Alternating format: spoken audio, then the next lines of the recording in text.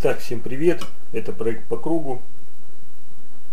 Ссылки на участников проекта будут в описании и также увидите на своем экране. А мы продолжаем, значит, тесты.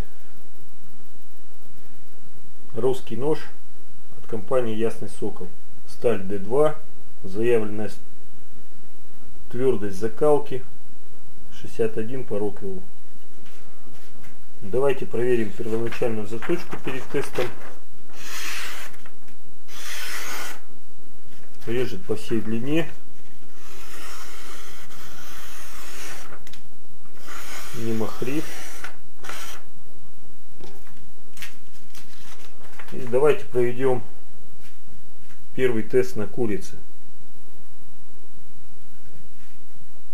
Некоторые спрашивают, что дает этот тест. В первую очередь, значит, все-таки мы определяем термичку ножа. Бывали случаи, когда, я не буду говорить фирмы какие, и что режущая кромка, значит, загибалась даже на курице. Либо выкрашивалась, когда перекаленная. То есть просто курицу порезал, под конец он ее вообще не резал. Беру не то что бумажку, а там вообще прям видно, что вся кромка выкрашилась. Вот. Либо загнулась по всем этим, по куриным даже костям. Ну и самое главное, это, так сказать, удобство использования. А именно рукоять, как в руке лежит. Допустим, почему я не беру в лес? Это, так сказать, первый тест перед тем, как я возьму нож в лес. Потому что я не могу в лесу остаться вообще с неудобным ножом. Почему вы думаете, я не беру кабун в лес? Да потому что у него рукоять очень тонкая, наминает пистолетная насечка. Вот. И для работ по каким-то таким силовым работам он не годится вообще. То есть я буквально за 5 минут работы я себе руки просто в кровь бью. Это нож, так сказать, последнего шанса. Вот. Скрытого ношения. Поэтому специально такой тоненький он и сделан. Тоненький, узенький. Вот. Ну давайте приступим к тестам русского ножа от компании Ясный сокол. Посмотрим, как он себя поведет.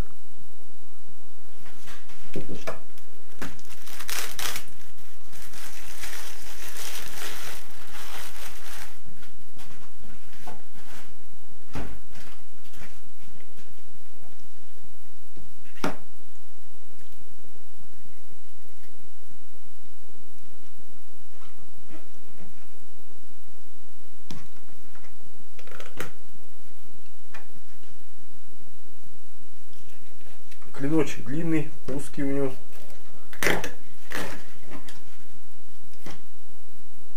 Знаете как?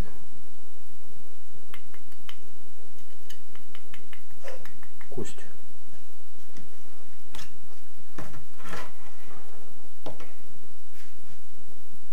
Сведение в 0,2 где-то я говорил, да? Ну знаете как, вообще легко идет. Идет вообще легко. Вот вообще на весу с костью разрезал. Даже не напрягаясь. Ну как сказать, по сравнению с остальными ножами вообще твердая пятерка пока. Вообще не напрягаясь идет. То есть не надо прикладывать больших усилий, чтобы что-то отрезать.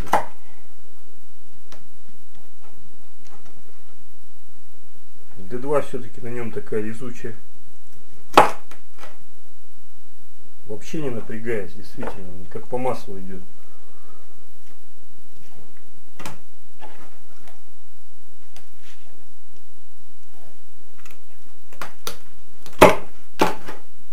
Тут специально по кости прошел, хорошо так. Так, хвостики нам не нужны. Жир тоже.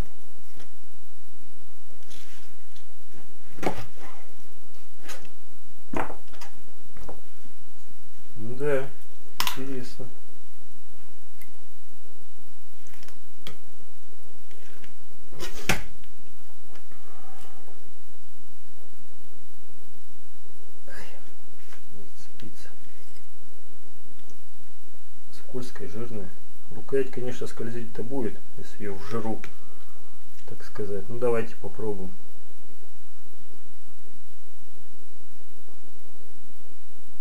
Испачкаем специально, потом отмоем. Как этот G10 будет. Скользковатый он, полированный такой. Ну посмотрим как. Хотя знаете, он как он прилипает. Эй, кот. Кот тут мясо выпрашивает. Нельзя тебе такого мяса. Сырого.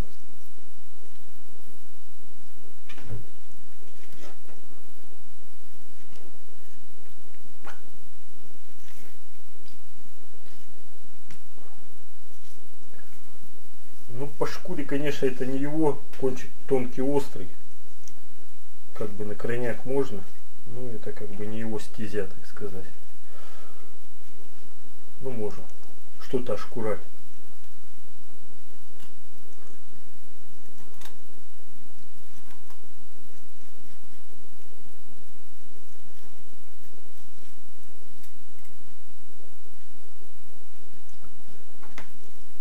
Эть, пуха.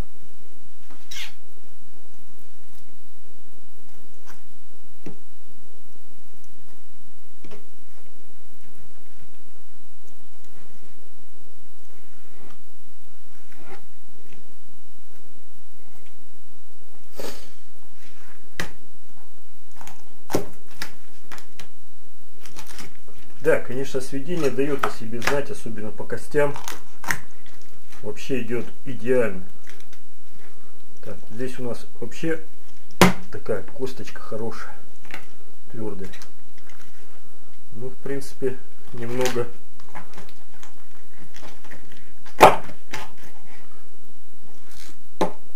ну, ладно, как раз за счет вот небольшого полукруга на доске резать как бы тоже удобно. Небольшой этот есть перекат такой.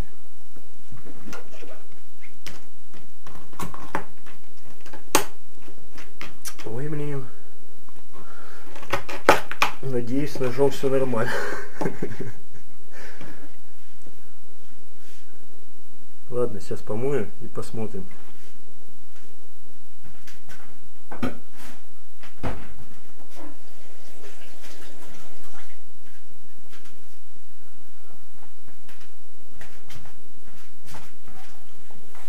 Давайте проверим заточку. Изменилось, что нет. Видимых я не вижу. Нарушений режущей кромки, повреждений. По всей длине, там где кости резал.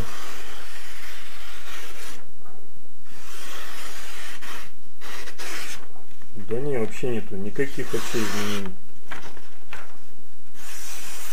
Никаких изменений. Как резал, так и резал. С вывертами.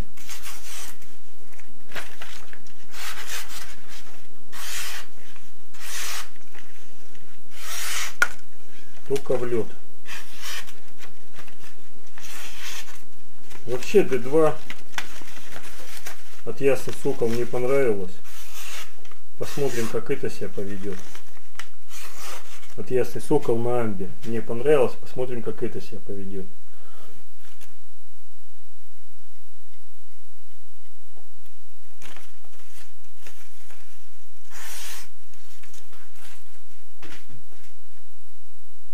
Ну, продолжим наши тесты дальше.